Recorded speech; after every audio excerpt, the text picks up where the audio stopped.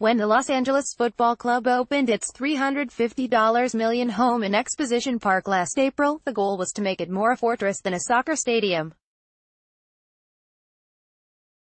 And while that worked through the team's first 10 games at Banc of California Stadium, where LAFC was unbeaten, the fortress was breached Saturday, with Sporting Kansas City riding a first-half goal from Gerso Fernandez and a second-half penalty kick from Illy Sanchez to a 2-0 victory.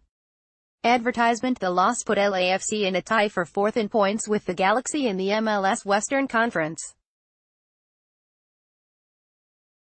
It also extended the team's winless streak in MLS to a season-high 5 games, dating to July 7.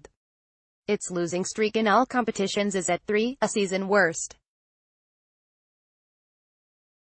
Once the highest-scoring team in the league, LAFC has not averaged even a goal a game over the last month, getting shut out twice. It has given up 11 goals over that span. And coach Bob Bradley has little time to regroup since LAFC will play 2 more times in the next 8 days, the team's 4th and 5th games in 2 weeks. "We're going to get better. We've got some important games coming up," Bradley said. "If we are being honest, we know this has been a tough stretch. When you are being tested, you have to, as a team, fight through it. Now we've got to put it all together and be more consistent."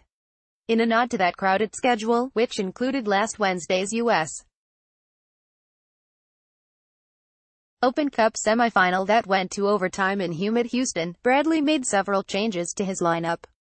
Luis Lopez, expected to be LAFC's first-choice keeper before being sidelined with a stress fracture, made his MLS debut, and midfielder Andre Horta and newly acquired defender Danilo Silva made their first starts. Soccer Galaxy can't hang on to lead, settle for a tie against Minnesota by Daniel Boyle August 11, 2018, 10:55 p.m. Those three, along with midfielder Lee Nguyen, weren't even in uniform when LAFC opened its season. Their unfamiliarity showed in the 17th minute, when the makeshift lineup allowed Kansas City's first goal. The sequence began with Diego Rossi getting stripped of the ball in the LAFC end, leading to a counterattack that ended with Fernandez slotting a feed from Diego Rubio into the far corner for his 3rd goal of the season.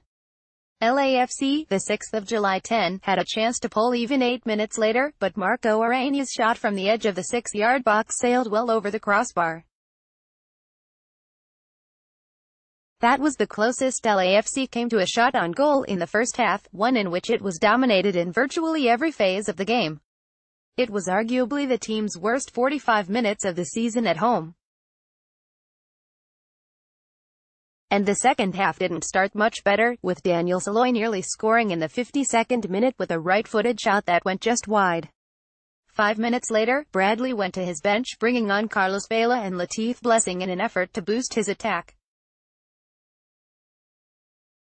But the game's only other score went to Kansas City, the 6th of June 11, with Sanchez converting a penalty kick awarded after LAFC's Dejan Jakovic inadvertently struck Felipe Gutierrez with a high boot trying to clear a ball from in front of the goal.